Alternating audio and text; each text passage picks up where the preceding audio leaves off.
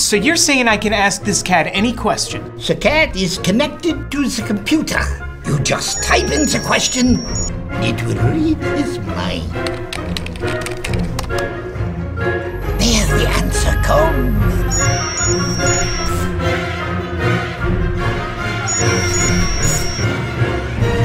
You're the man!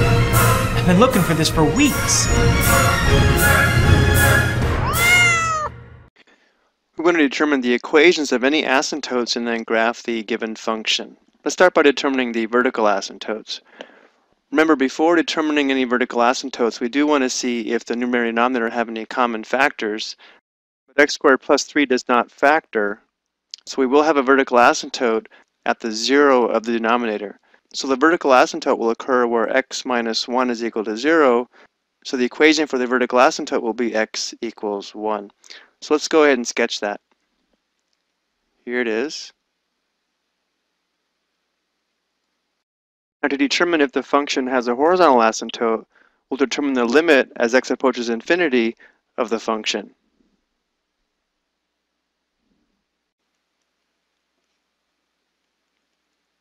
Now there's a shortcut method for determining this limit. If the degree of the numerator is greater than the degree of the denominator, this limit is going to approach positive infinity and not exist. We can see that since x squared is in the numerator is growing faster than the denominator, and therefore this is going to approach positive infinity, which means there is no horizontal asymptote. However, since the degree of the numerator is 1 degree higher than the degree of the denominator, this function is going to have a slant or oblique asymptote. So to determine the slant asymptote, we have to perform this division. So let's go ahead and do that on the next page. So we'll write this quotient as a long division problem.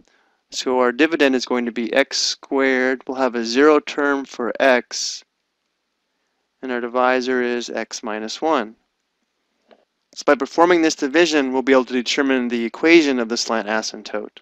So x times x will give us x squared. So now we'll determine this product. We'll have x squared minus x, but we need to subtract, but instead we'll add the opposites. So we'll change this to addition, change this to a negative, and change this to plus.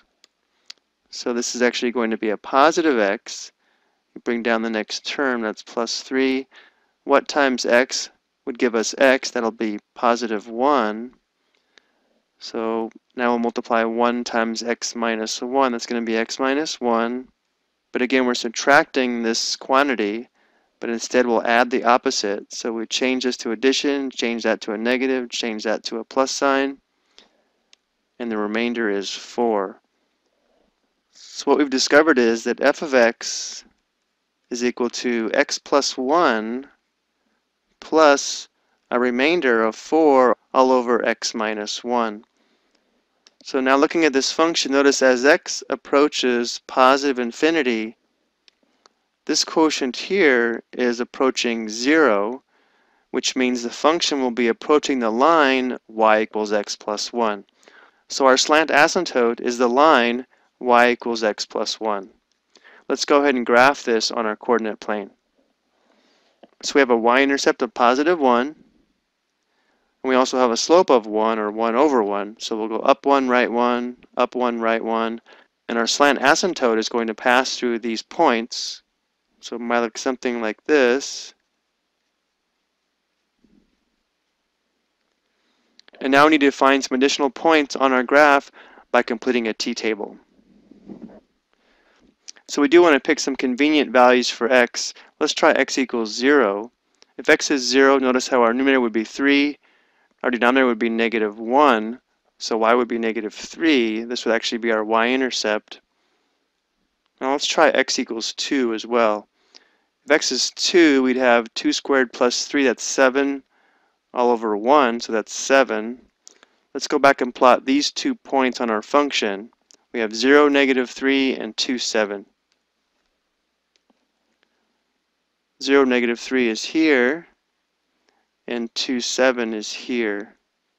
Let's try selecting 2 more values. Let's try x equals 3 and x equals negative 1. If x is 3, we would have 9 plus 3, that's 12, divided by 2, that's 6. And if x is negative 1, we would have 4 all over negative 2, which is negative 2. So let's plot the point 3, 6 and the point negative 1, negative 2. So again, we had 3, 6 here, and negative 1, negative 2 is here. And that should be enough information to make a nice graph because, again, we know it's going to pass through these points and then approach the vertical and slant asymptote. So it might look something like this for this piece, and this piece might look something like this. So here's a decent graph of our given function and the equations of the vertical and slant asymptotes.